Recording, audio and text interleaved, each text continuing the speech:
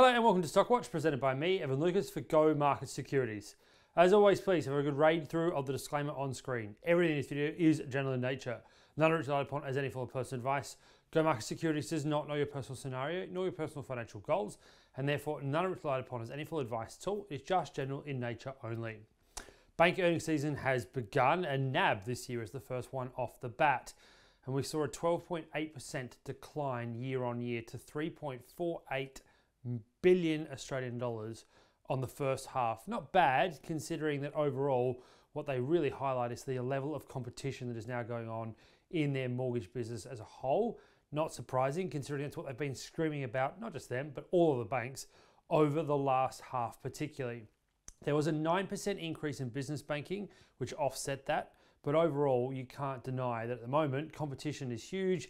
And even with their business bank doing that well, it is an exposed part of the market. It is one that is always seen as slightly riskier. And there is a question, therefore, particularly from some analysts, of whether or not the result, therefore, should be championed any further because it's more risky than its peers.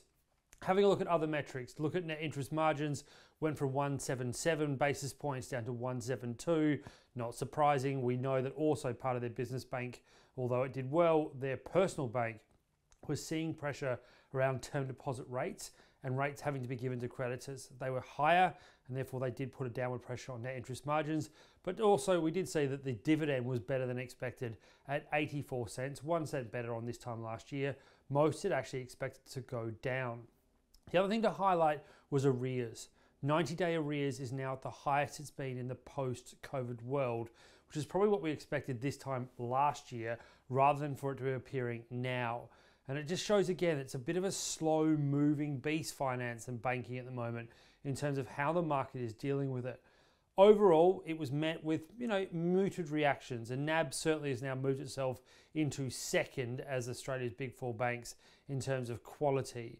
But at the same time, it is also showing that the stress is there, and overall, it'll probably believe that FY25 will be a pretty challenging year.